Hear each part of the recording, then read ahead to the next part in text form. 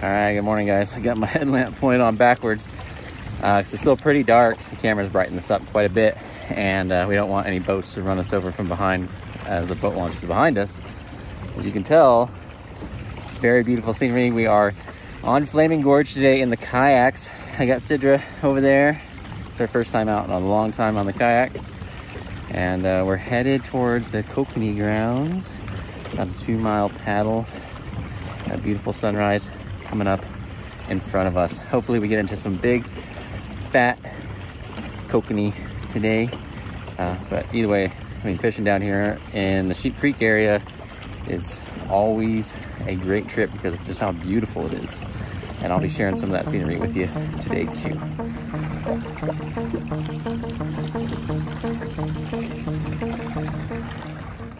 Oh, I thought you had a fish there.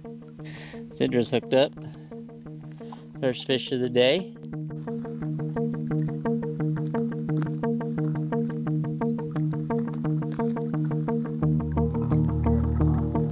Looks like he's there to me.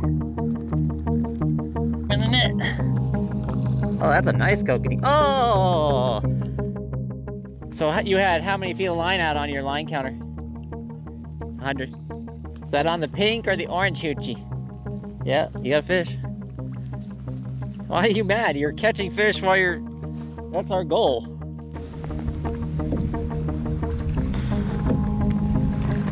Oh, that's a big kokanee. Got him. Nice job, sweetie. That's like a 2-pounder. All right, so that's the... Looks like that's the orange hoochie with that silver. It's a pink. All right, I'm gonna change out. You've had 2 fish on that pink. You can take your time with him. I'm just gonna circle around out here. Good job, sweetie. You got the first 2 fish of the day. I got nothing. So she's got 2 this morning on a silver skateboard big eye dodger with a pink micro hoochie. I'm gonna switch out my flutterbug for pink hoochie and see if I can replicate her success. Oh, there's fish.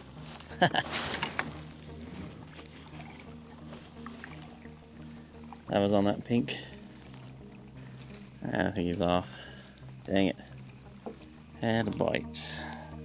Just a drive-by. Yeah, I switched out to something that looked like yours and I got bit, but it didn't stick.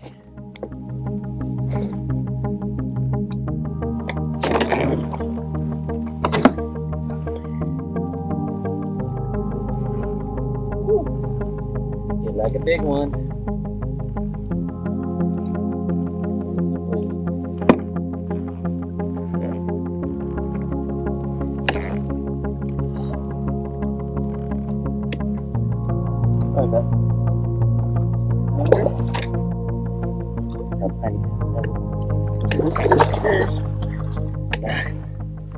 That's what we come to Flaming Gorge for. Look at that. That is a beast. Love it. I just love big kokanee, man. It's so much fun. That was just on a Peak Performer silver moon jelly and a pink micro hoochie. Nothing super fancy here. Pretty basic. Using Sidra's formula of 30 feet out, clip in the weight, and then another 70 out.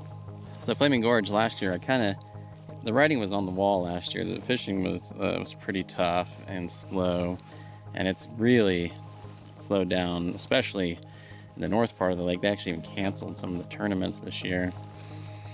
A lot of hypotheses as to what's going on. Some people think that it's overpredation by lake trout, and that could be a very distinct possibility. There's just a ton of lake trout in this lake, and I noticed that a lot of the body conditions on some of these fish that they're posting aren't the best, like especially some of the younger fish. So there's clearly a food limitation problem in this lake. And it's been my experience on other lakes that you can't layer trophy kokanee and trophy lake trout on top of each other. At some point, lake trout seem to just always get the upper hand and will depress the lake, just like what happened on Pend Oreille.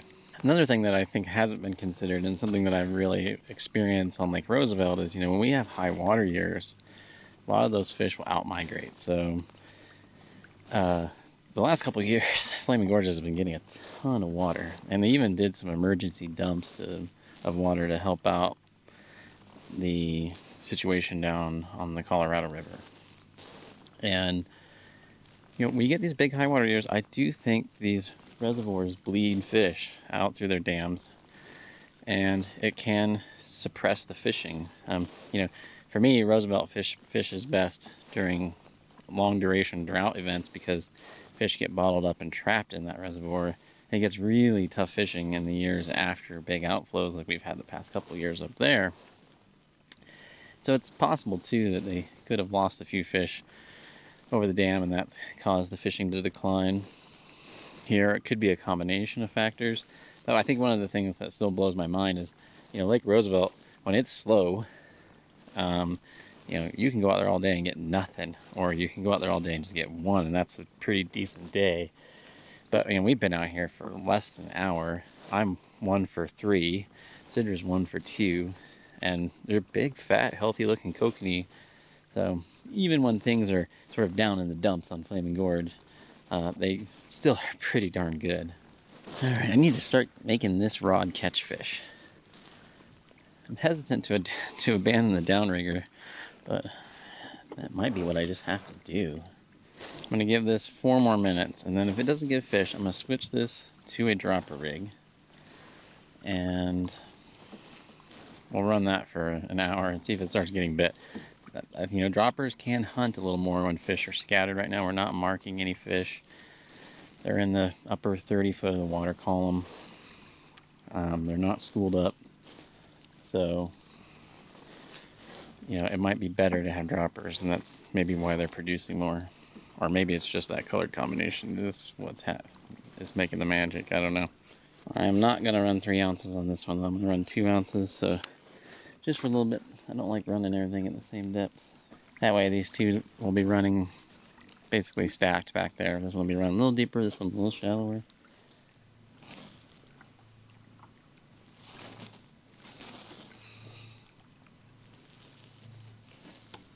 Oop. There we go. Brought that one up on the dropper, and that worked. That was a shallow rod. Doesn't feel as big as the last fish. No, he's waking up a little bit. Oh, he's waking up. There's my weight. I don't know if he's still there or not. I guess we'll find out. Feels like something's there. Let's see what we got.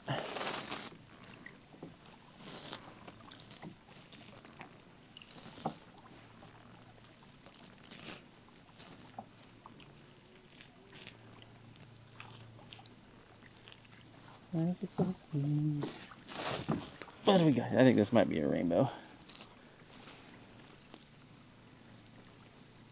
Yeah, it's Kokanee. Again, I'm just chilling right there. Smaller fish. Got him. Not too bad. Not a giant, but I will take it. Limit's 4 here at Flaming Gorge. Water temps here on the surface are in the mid-60s, so not too keen on releasing them. Alright, so that was the key. The droppers are actually outperforming the downrigger. That's not uncommon for me. They just hunt better. Well, the fishing might have slowed down, but check out this view right here. Isn't that crazy? Oh, man. That is very, very stunning. And breathtaking. I'm going to try going in tight to shore. Seems like a lot of the power boaters are just holding tight to the cliffs. It seems like this morning I did better out away in the main channel, but maybe there's something to the cliffs. I'll try a little monkey see, monkey do. Maybe I'll learn something. Maybe I'm just wasting my time. Oop. Fish? Yep.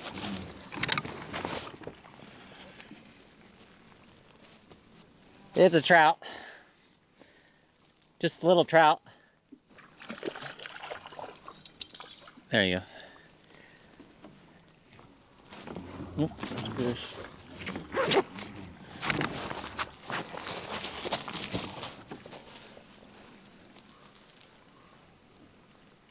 Another fish on. Well, probably another trout. Yeah, it's big, big trout. Big rainbow.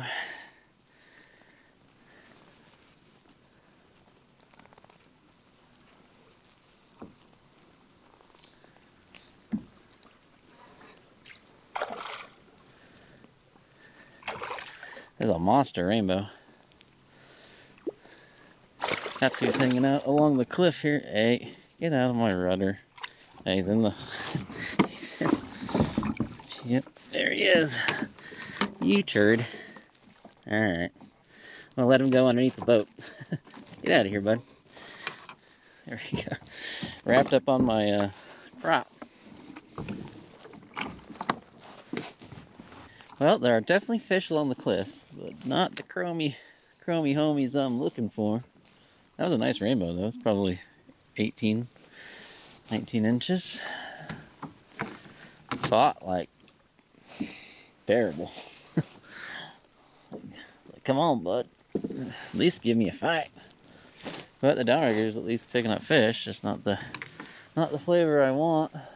I was hoping to get a mid-morning bite going here, but it is just been trout show. All the kokanee came before 7 o'clock. Starting to get windy. Gonna have to head back soon. It's 9:30. Sidra went 1 for 2 before 6. I went 2 for 4 before 7. And then it's just been trout if we go near shore and nothing out here deep. At least over deep water. Well, maybe we should take this off the downrigger and run the flip weight on here. All the, oh, fish! There's fish right. There we go. That feels like a good one too.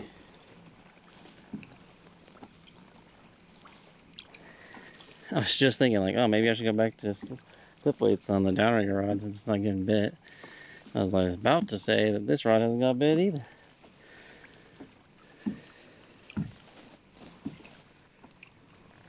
Feels like a big one. Got some weight to it. Whoa, whoa, whoa, whoa, whoa. Jumping. Stay down, buddy. Stay down. God, he's just jumping constantly. Suddenly throw the hook. Ah, oh, come on, just stop jumping.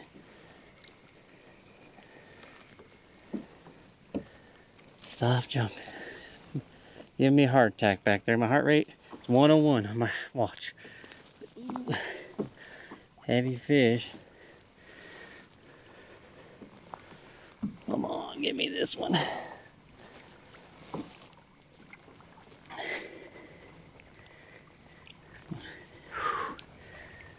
I really want to get this one since I haven't had fish for 2 hours.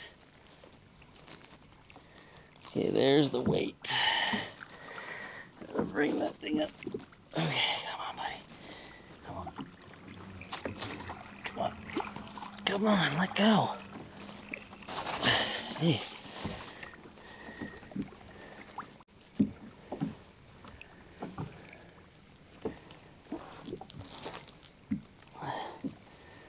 Must be swimming at me. I don't feel much weight on here. Yeah, there he is. That's a big kokanee. Okay, let's do this right the first time. Bring him in gentle. Don't stay down, stay down. Come on.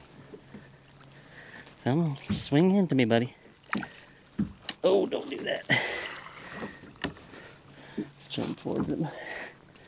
See if I can get this to swing. Come on, swing into me. Missed my longer net.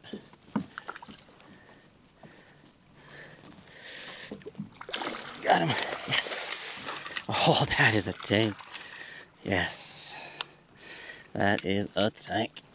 Look at the size of that fish, guys. Woo. Thing is a beast. Awesome. Pink purple, baby. An Arnold Palmer Dodger. There we go, another dandy. Look at that backdrop behind me too. That is awesome. All right, that's number 3. I just need one more and I'll have my limit. All right, so we're definitely going to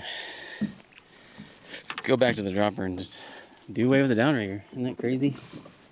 Spend all that money and energy installing one and never use it because good old snap weights catch more fish. Woo! Feels good to have 3 in the box, especially 2 big ones. Just as the wind starts to pick up, it's like, well, if you get one on the way back, it'll be a bonus to limit out. But that's still a lot of kokanee meat. What's weird is today, as I've done lots of turns and I haven't got them on the turns, I've got them mostly on straightaways when I've, you know, straighten out and go about 100 yards and then make another zigzag. It seems to be every time I'm straightened out, I tend to get bit more than on these tight turns that traditionally produce more fish for me.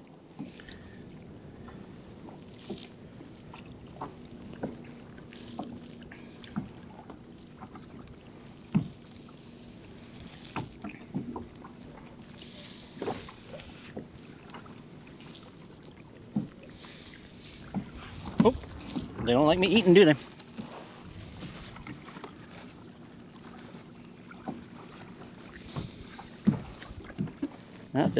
That feels heavy.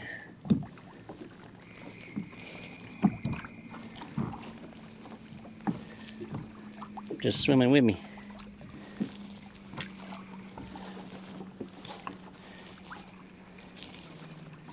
I'll do that sometimes. I'll just kind of chill, and then all of a sudden, like, wait a minute, this thing's pulling me up to places I don't want to be. Okay, let's see if we can get this in. There we go. Still there. Going crazy back there, doing those rolls they do.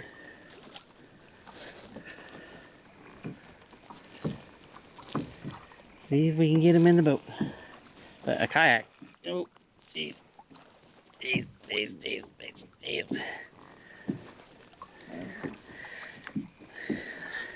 Fish in the net is not a fish in the boat, though, as I learned already on this trip. It's a nice fish. See if we can get it. Come on, buddy. Make it easy on me, please. Ooh, that's a beautiful, beautiful kokanee. Come on, buddy. Got himself pretty wrapped up in that. Come on. Man, that's a pretty fish. That is a fatty. Okay. Come on, chunkster. Oh, no.